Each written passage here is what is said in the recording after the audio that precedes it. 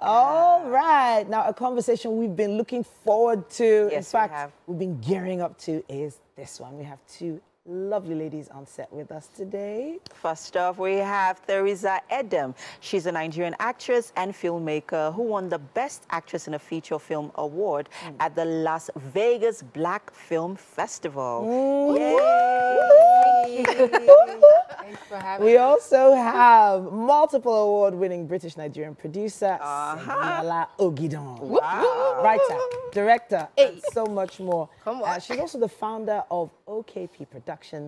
And hey, we're going to be digging into her life and background. How's it going? Welcome to the show. Thank you. Welcome to Thanks the for show, having ladies. us. You are such a ball of energy. I know I am. So early in the morning. Sometimes I think that's refreshing. Yes, it is. I feel like there's a lot of pressure to be all poised and stiff in our industry now. But how have you been able to balance it? Do you want to go first? No, you go. It's for you. Balancing, well, every day is a juggle for me. I'm a mom of 2 kids, 2 young You have boys. 2 children. I Yes, she do does. have 2 children. I do. I know. That shocks everybody every single time. But yeah, so life already is a balancing act. And then, you know, trying to be a mom, a good wife, you know, a great actress, producer, director, and all of that. It's just, it's interesting. And, you know, the thing is, but every single day, you kind of just have to, like, pick. You have to prioritize. Obviously, family comes first, and then everything is, you know, after. And whatever doesn't allow me to focus on my family, I kind of just stay away from that. So that's why I'm thankful for the industry. It's not like, you know, a 9 to 5 every day. It's Rigid. dependent. Exactly. It's depending on, like, you know, what project am I about to jump into? How does it, you know, resonate with me and all that? And am I going to decide to do it? And yeah, it gives me the flexibility. How are you able to keep your personal life away from the, you know, public space? Because you are an actor, you're a producer. I mean, you're constantly in our faces on screen. Yeah. So how are you able to do that? Because you have 2 kids, we didn't even know that. All right. Well, you know now. Now you know. I don't go out much to start with. Okay. I am an introvert. And also, you know, for me, because I am in the public eye and my husband and my children don't necessarily want to be in the public eye, so I have to be very, very conscious of that and intentional of, you know, what I put out, what I keep private and that, So, Theresa, we've had you on the show before, some time back, and we've seen you in so many different amazing projects. Thank I you. know that you have, so when we saw Las Vegas, it just hit me that, wait, no, this is not somebody that is just on this show. So this person has been, so I'm wondering about the response to you and your roles that you play from your fans. Talk to us about that. Oh, my fans are the best. I feel like I feel like we feel like we're friends. I have that relationship with my fans where everyone, we can talk, we vibe. Did you get?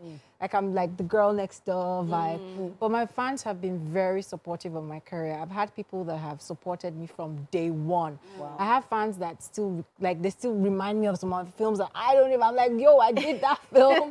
So the love has been massive, and across the globe. I did my village people, and I had people reaching out for me from Gambia, Ghana, like just fans from everywhere showing love and all, and I really appreciate that. All right. So we have Segilola Ogidan and Theresa Edem on the couch with us. If you missed the first part of this interview, you need to go check it out on YouTube later on. But there's something amazing that they're working on right now. Yes, but before we get into that, quickly, I would like to talk to Theresa on this one, because, I mean, we've sort of watched your journey in the industry. And so there was a conversation about, you know, your journey. So it seems like you seem to feature in a lot of dark movies, right? You seem to play a lot of spooky roles, even in The Olive that we're about to talk about in a bit. And she's wearing black today. And she's wearing black. And she has long, straight hair.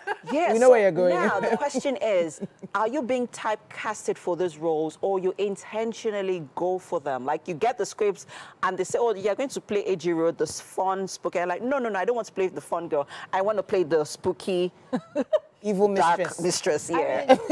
No, obviously I'm an actor. I'm willing to explore every kind of every kind of character, every kind of role, as long as it makes sense to me. It has to resonate with me.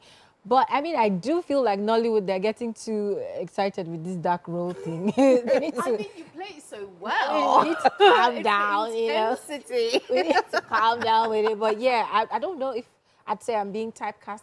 But yeah, I get a lot of those things. Recently, I've been taking a break from them. I'm like, guys. Should we write you a rom-com? Yeah. Please, directors, would you Please do.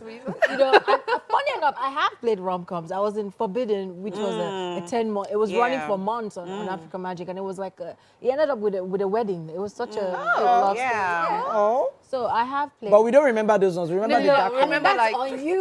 My Village People. What was the other one you mentioned? Trepidation. I know. I tend to like these. Now, let's talk about your character in The Olive, right? Your husband, Ibrahim Sulaiman, which was played by Ibrahim Sulaiman, was I mean, you died, and then he had to uncover... The character died. He had to uncover so many secrets. Talk to us how, I mean, the impact that had on you as, you know, from, you know, the character that you played to you as, you know, Theresa. Yeah, I mean, that was interesting. When I got the script initially, I was like, what's going on here, you know? And then I started to read, I'm like, oh, this girl is not really, because she's such a loving mom, good friend to Dami and all of that. And then you start to realize she's hiding things. And then you realize she's not really, she's like a different person. There's a person she's hiding. So it was really interesting. There's a whole life she's hiding. She's hiding. Because she's Ahi and she's Abigail. Do you get what I mean? So it's like, it was interesting playing that character because I had to literally be two people in one. And then, I mean, the team, the directors helped, the crew helped, the costumes helped me become makeup and everything because the character was literally, is way older than I am in real life. So they had to like, they did something to my brow that kind of made me look older. You know, so there was all of that. And then at the end, I mean, if you watched it, you saw that she didn't die. Spoiler alert. Spoiler alert. No, but this is season one. That's season one. Yeah, but it's still, for those that haven't watched it, it's still a spoiler. That was a I mean, go watch it. Why haven't you? But season 2, there were some changes. Especially with the character that plays your husband in it. We Talk to us a bit about that. We lost Karibi. He played my husband in season 1. And then, you know, then Michael Edgell had to fill in his shoes. And it was challenging, I'm not going to lie, because, of course, you know, you spend how many months? This like person. 3 months, you know, one person playing their wife, you build chemistry and all of that, you have that history. And then to try and, like, kind of rebuild that with somebody else. But knowing that you've already done this with somebody else and, you know, it was challenging, but Michael was just so gracious and so patient with me. And the directors were very patient with me. Thank you, Tolu. Thank you, Edith. But we got there in the end and we were able to, you know, build our own rapport and, you know, form what it is. Yeah, exactly. It does feel a little, you know, is the word harsh? You know, how the industry just makes you move on. Just move on, The show must go on, right? Yeah. It is. I mean, but the thing is, after we lost Korea, I mean, we paused the show for a really long time because we were really all hoping that he would get better. But when he, you know, passed on, we gave it time. We did give it time. We gave that respect and everything. And then, you know, everybody collectively spoke about it, like, what should we do? Should we, you know, what should we do with this character? Should we replace him and stuff? And it just made sense to replace him. Now, so what should we expect from season 2? I mean, season 1 had a lot of suspense and there were intrigues. And now she didn't die eventually. Season 2, what's next? I mean, season 2 is, you know, season 1 was kind of like a slow burn. Like, ease into it. Season 2 is like, boom, you're in it. Like we're just, not, it's pacey. Everything is happening so real fast. And then there's a lot of, like, there's action. She's now, like, apparently she becomes like an action character. Like, so you did stunts? Yeah, a lot of them. So, tell us about that. I mean, that was interesting. I don't want to ruin it for the viewers, but you need to watch it. It was really good. So that was my first time of like playing like an action figure. You Yeah. know, it was really interesting. I had to train and all of that. Okay. So that's different. You see, it's different from the dark stuff. Still dark. But the thing is, I have a question. So for people like us, we really find it odd when we have to watch ourselves. Oh, I've never. Have you actually watched the entire season before? Like, have you watched everything back to back? And how does it make you feel? I don't watch myself. Yeah, If I don't direct and produce something, I don't watch it. I mean, as a director, because obviously you direct Yeah, it, of so course, you have And to, if I'm in yeah. it, then... But if I'm just acting, I tend to don't stay away like to, from yeah. it. Me I think a lot of Why? actors don't Because enjoy I feel like it. I'm my own worst critic. Really? Yeah. Yeah, exactly.